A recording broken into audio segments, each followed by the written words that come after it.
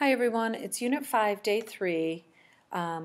Today's a little bit of a tough day for a flip video because they're word problems and it's a little bit lengthy on the writing. So I'm going to try to keep it as reasonable as I can, but at the same time you've got to get the information. So I'm going to do the best I can here to make it not too difficult. Today's topic is growth and decay, exponential growth and decay. And you did have the general formula in Algebra 1. And you may or may not remember that. So the general formula, sometimes I call it the generic, is just y equals a 1 plus r to t, or y equals a 1 minus r to t, where t stands for time, r stands for rate, a stands for like the initial amount or the starting amount, and then y is your ending amount. All right, so you would use this formula when it talks about, you just putting money in the bank, you get 3% interest, how much will you have after 5 years? Just a generic general growth. Decay is typically shown as depreciation in a car or something like that. Like, you buy a car, the rate of depreciation is 12%, how much will it be after 3 years? And you would just plug everything in and then go right to the calculator and just type it straight in and get an answer. Sometimes you see this in science as well when they talk about bacteria or different things growing or species in the wild going extinct and things, decaying. You'll also see this in chemistry when you do half-life, same idea. So this you've kind of seen before, and I'm going to show you all the formulas first and then we'll do the examples after. So this is just the generic one. The next one is the one that we use for compound interest, when interest is compounded continuously. So this is when you're putting money into an account and you're going to get compound interest continually, which means they're going to give you interest and then the next day you're going to earn interest on your interest. This formula looks like P-E-R-T.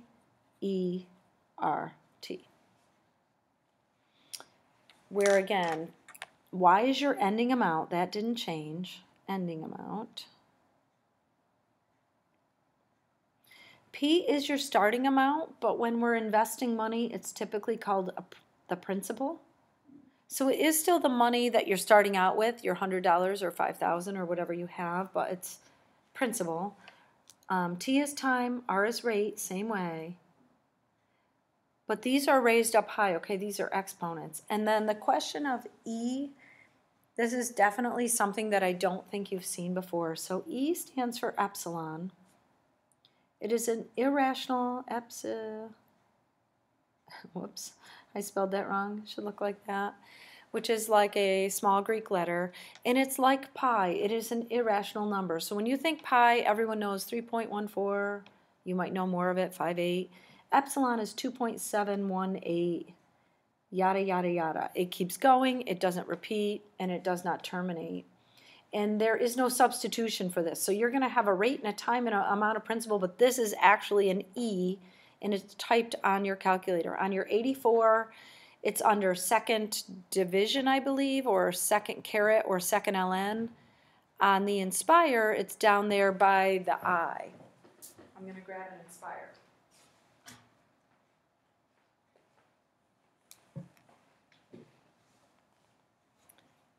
I don't know if I can show this real fast. So remember here where we went to grab the I, see the pi, and there's the infinity, and there's your E. So this is where your E comes in. And there's some of the digits for that. All right, so when it says you have $500, you put it in the bank, the rate of interest is 3%, how much will you have after 20 years? If they tell you that interest is compound continuously, that's when we're going to use this formula. And then there's one more formula, which is when you get interest compounded, but in a different way, compounded quarterly or monthly or annually or semi-annually. So last one, if interest is compounded some other way other than continuous, just compound interest quarterly, monthly, annually, something like that. There's another formula for that. And that formula is P 1 plus R over N raised to the NT. Where again, P is the principal, that's the money you're investing. Y again is the money at the end. I guess we could call it money at the start, money at the end. R is rate, T is time, but the N in this example is the number of times you're going to get interest. Number of times they give you interest.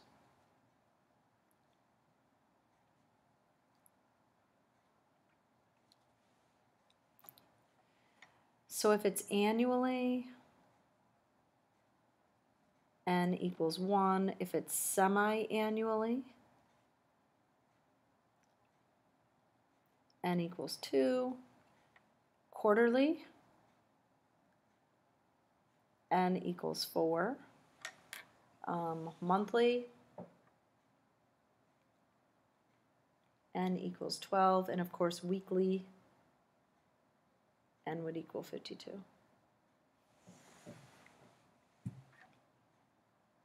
Now think about what happens if it was annually. If N is 1, it would be R over 1 times time, and then it's going to look just like the first formula I gave you, the generic.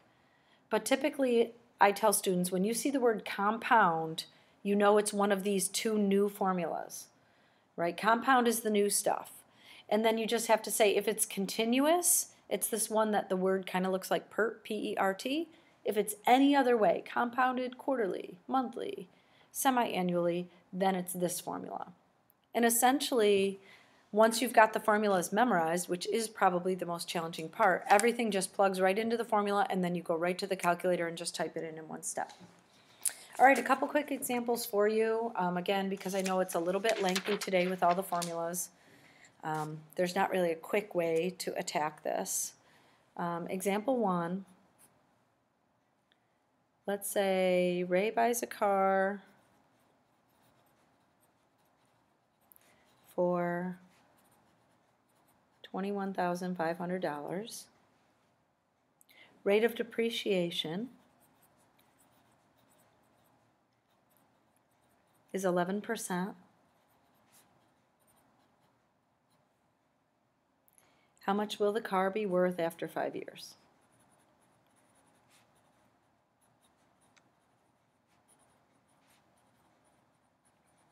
They might say like to the nearest dollar or nearest cent or nearest hundred or something like that even. But we'll go nearest dollar after 5 years.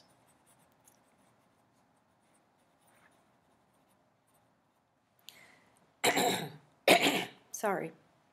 So of course, since it doesn't say anything about interest, this is not money in a bank, nothing about the word compounding. It's just our generic growth and decay formula, the one that you actually had in Algebra 1, but because it's depreciation and things are going to be worth less, it's this one where we're subtracting. A is the initial amount of the car, which is $21,500. The rate, if you want to put 11% in, you can. Raised to the 5 years, T for time. If you're on the older calculator, you would have to write either percent over 100, like 11 over 100, or you would have to bump the decimal and write 0.11. For when you type it in here, it has to be in decimal form. If you're on the newer calculator, the Inspire does have a percent key. So I'm going to go 21,500, 1 minus 11, and then for percent,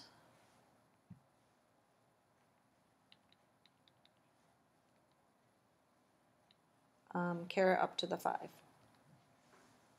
Oh shoot, remember how it always does that? It's going to return that. I'm going to grab that again and do a control enter to make the decimal. So it would be worth $12,005.70.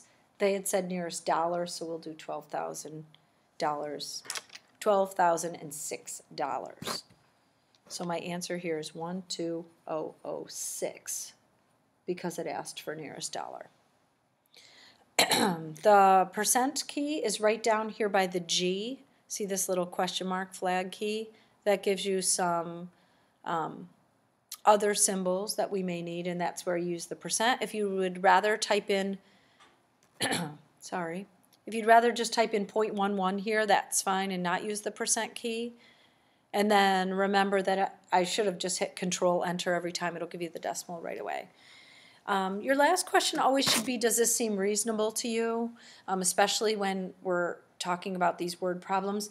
This may or may not seem reasonable. It's not worth very much, so sometimes students think that's incorrect, but that's actually a pretty reasonable number. Depreciation is brutal on a car, and as soon as you drive it off the lot, you've probably heard it often happens that it's already worth half or something like that. People always exaggerate about how much it depreciates. Okay, we'll do one or two more and we'll be finished for today. Now I've got Dan investing $1,000. This is our example 2. Dan's going to invest $1,000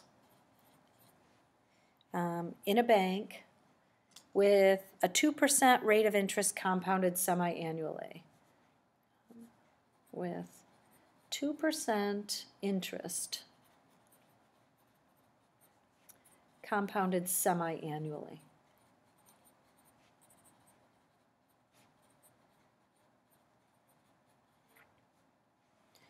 How much will he have after? I have 5 years again. It's just a coincidence that I put 5 twice. I don't know, but how much will he have? Let's change it up to 7 years. Will he have after 7 years?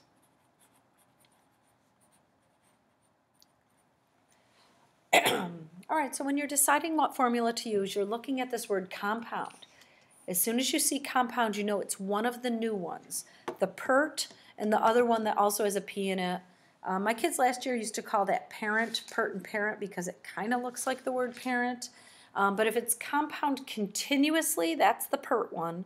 If it's compounded some other way, that's the one that is the other one that kind of looks like the word parent, I guess, in a way. So here's your formula. You are going to strive to memorize these. But I'll tell you, on the Regents, 99% of the time they give you the formula. There has been 1 or 2 times when they have not provided the formula and you had to know it. So that's why we're going to try to memorize them. Do your best. Okay, again, P is principal. It's the amount of money you're investing. 1 plus, our rate is 2%. And N is the number of times you're going to get interest. Because it said semi-annually, that means twice a year. That's going to be a 2. And up here, it's 2 times 7 for that NT up at the top. And then again, I would type this right in your calculator one step. And I encourage that in a lot of our other units as well, but really in this one. If you try to do this math yourself and then raise, it always seems like something goes wrong there. And it's so simple to just type one step. So 1,000, 1 plus, and then I'm going to open a fraction. 2, again, I'm going to put the percent because I don't even want to take a chance that I'll goof that up. All over 2, whoops, I think I have to close there, caret 2 times 7 equals, oh man, I did it again. Control Enter would be a lot better every time, right? And there's my amount, 114947. Kind of coincidental that it just gave me cents right away, which was kind of interesting, but it's just a straight type in. You should probably be using the squiggles if we're rounding, but I don't have to round this time because it looks like it's exactly that amount. And that's it. Let's show one of the PERT, the other formula, and then we'll be done for today, only because, like I said, these are a little bit lengthy on the writing. All right, here's our last one. Let's do Missy invests $2,000 at a rate of 4% interest compounded continuously. If you take a business class called Money, Credit, and Banking this year or next year, you will learn even more about this stuff. And if you pay attention to it a little bit on the news or on the commercials, you sometimes might hear different banks advertising things like this. Missy invests $2,000 at a rate of 4% interest compounded continually. How much will she have after Let's do 15 years. She's going to leave it a long time. When you're deciding on the formula, again, as soon as you see compound, it means one of the new formulas. And compound continuously is the one that sort of looks like the word PERT. So it's P-E to the R-T. P is our principal, which is $2,000. Remember, E does not get replaced with anything. E is really an E. And then it's 4% times 15 years. And again, I would type that one step right in the calculator. I'll show you where the E is on the Inspire. I think we just did, but we'll do it one more time. Right, I'm going to do clear that out just so you can squeeze it right there. 2,000. For the E, you want to go on the pi key, just the same place we found the I, but there's my E. And then carry it up to the 4%, which is by the G key, times 15. So after 15 years, she's going to have 36, 44, 24.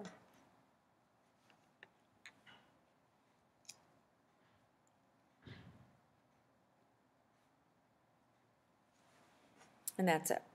Okay, so for today, the idea was to introduce the 3 formulas and then to practice just plugging different amounts and variables and things in and making sure that you can put things into this correctly and get the answer out correctly. After 2 more days, we're going to use logarithms to actually say, you know, how long will it take Missy to earn $5,000? Or how long will it take for her money to double or triple or whatever? But at this point, we don't have the skills yet to solve for that. All you're going to be doing is given all the parts and choose the right formula and plug in and make sure that you can get it into the calculator and get a correct answer. If you're not using the Inspire and you have some different questions about the percent or the caret or the E, make sure that you come in and get them answered. And that's it for today. Thanks. Have a great night, and I'll see you tomorrow, everyone.